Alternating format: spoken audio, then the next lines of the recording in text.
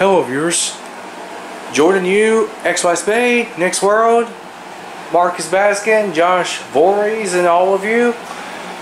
This is Aaron Dunn speaking, and I'm going to show you the telephones in the cabin as of today, which is May 2nd, 2020. Anyways, let's get to the call ID boxes. First off, the Bell Equipment Sony Core BE-99N, followed by the BellSouth CI61, and then the BellSouth CI78V, followed by the Lucent 425, followed by the RadioShack 250 call ID system, and then the RadioShack 433903A CID3903A. Now for the quarter trim line telephones, we have the AT&T 210M, which I was just fixing earlier, the AT&T 210, the AT&T 260, the AT&T TR1909, the Directional Bell Phone's Favorite, then the Directional Bell BellSouth Products 439, then the Coby CTP-100, then the Conairphone PR5001 and the Conairphone SW-204, as well as the Conairphone SW-205, the Coby CTP-100 in hot pink, the Electro-Brand HAC-8032, of course, the Emerson EM2131. I need to get the Emerson EM2116, which is that one. This is the Emerson EM2516, then the Emerson EM2517 with caller IDs, then the General Electricity 29253GE1-B, then the General Electricity 29267GE2-B with caller ID, then the GE3-B version with caller ID, then the General Electricity 29297GE3-A alarm clock radio, then the Linux Sound PH543 with caller ID, then the Motorola S2634A quarter trim line phone with scanner. How does the thing work, Nick's World? If you want to show me how it works, Nick's World, please let me know.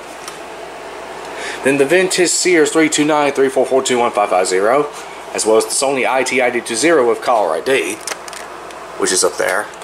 Then the Directional Bell Southwestern Bell FM1000, then the Uniden 1260BK with caller ID, then the Unisonic 6750, then the VTech CD1103, and then the VTech CD1113 with caller ID.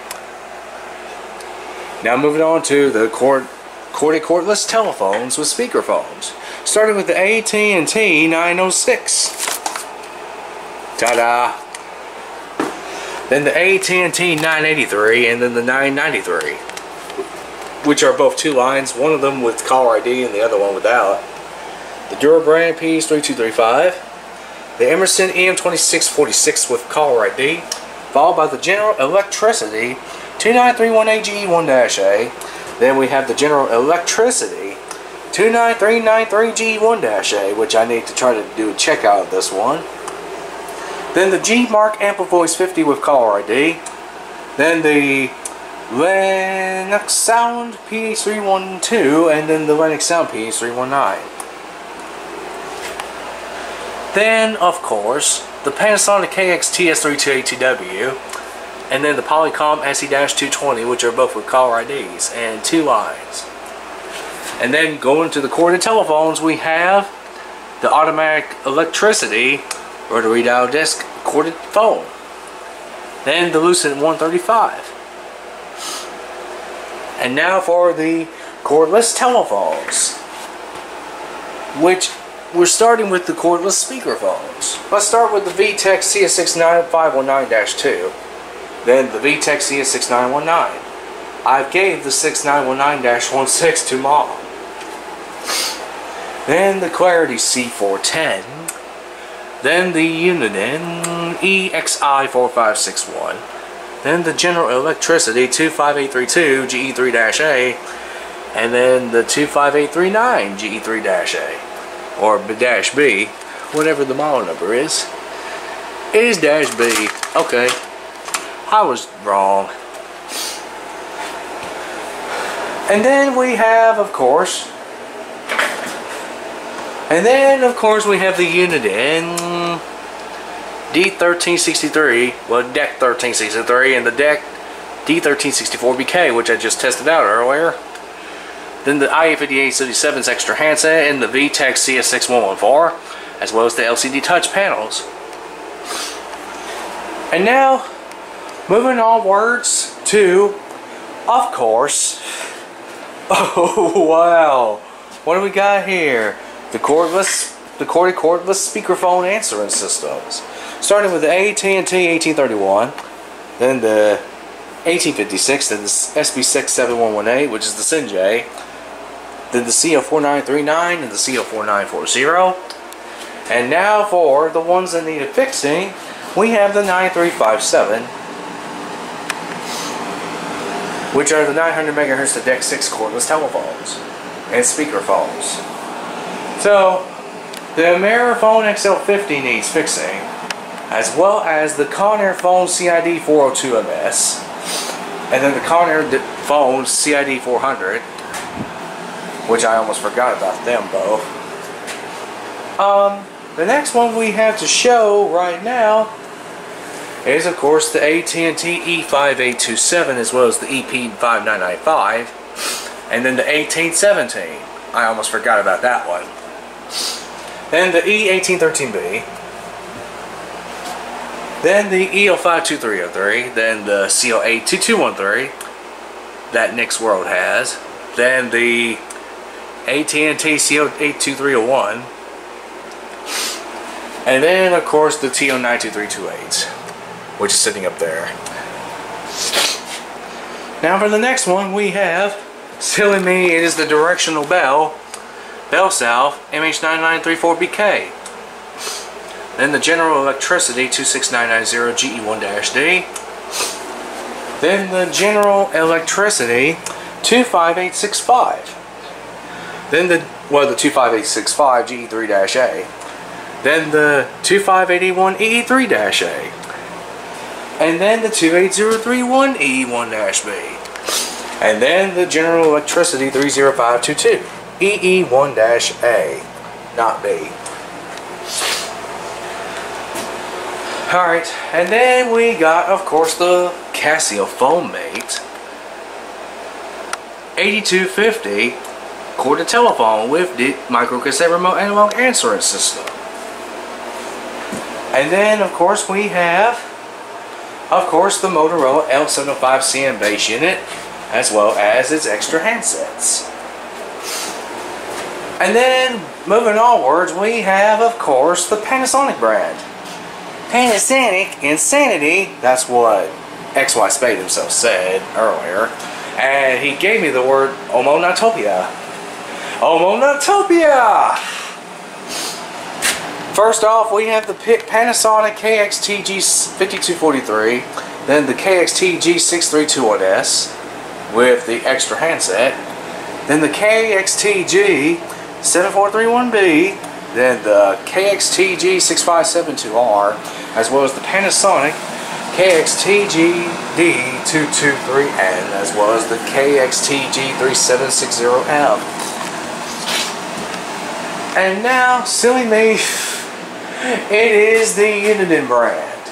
Starting with, of course, the Uniden EXA915. Then the EXAI978i. Then the Uniden DCT64A-3. Then the Uniden CXAI5698. Then the EXAI5680. Then the DXAI8580-2. Then the CEZ-AI-2998, the CXAI-2998, and then of course the D1780-5 and the D3280-2. And not to forget to mention the Inadan True 8885-3HS, as well as the True 9488. Now, moving on words to the VTech branding of phones. Starting with this one, we have the AT&T VT91, well, the VTech VT9151, which is a 900 megahertz phone. Then the VTech 2568, then the VTech IA5854, which has the third of mature pleasant voice, as well as the IA5877. Then the VTech CS5121. Then, of course, the VTech CS6114 or CS6124. Then we have the VTech CS6829. Then the VTech DS6121. Now for the answering systems, including the Lucent 1715, the AT&T 1717, then the 1718, then the 1719, then the 1722, then the 1725, then the 1738, then the 1739, then the 1740, as well as the Bell Equipment Sony Core JB500, then the BellSouth 1129 microcassette remote analog answering system, then the BellSouth 1195, which is the Directional Bell 1195. Then I had to get rid of the Casio PhoneMate TA115 because it was unfortunate and it was a defective device either way. So this one will replace it. The TA120. Then we have the Conairphone Callkeeper TAD1212 WCSF, followed by the Conairphone TAD1220 WCS.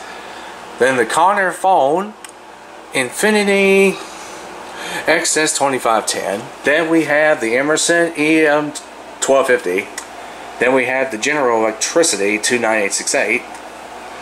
Then the General Electricity 29868 G1-B, and then the one that is working currently, the General Electricity 29875 G1-B, and then the General Electricity 29888 GC1-A, and then this one, the General Electricity 29877A.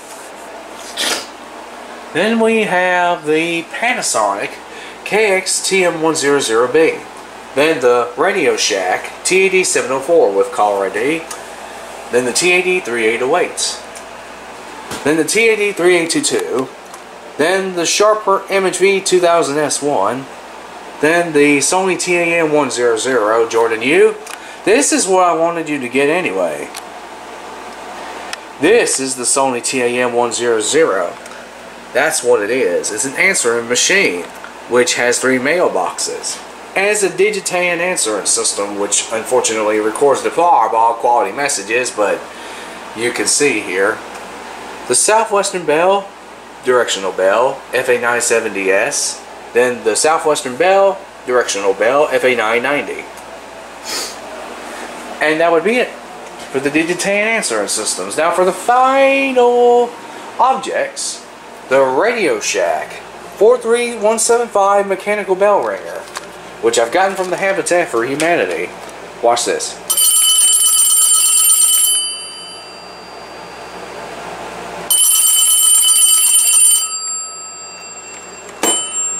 That one was for you, Jordan U, XY Spade, and X World. Now for the final ones.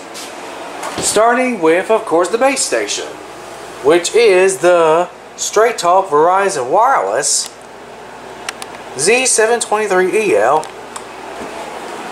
And finally, the Verizon Wireless F256VW. Anyway, here's a look at the air conditioner and a quick look at it. Oh, let's not forget to mention the Lucent Technologies 7625, which I've just put over here. And another General Electricity 29267 GE3-B quarter trim line phone with caller ID. Alrighty then, let's take a look at the Arctic Queen, Arctic King, WWK05 CM71 and air conditioner.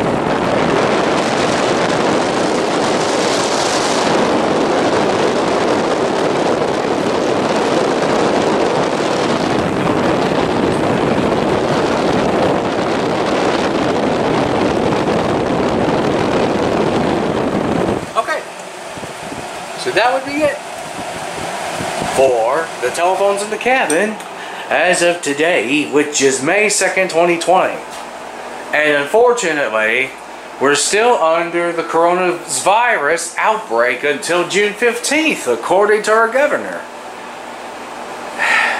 Anyway, that was it for this video.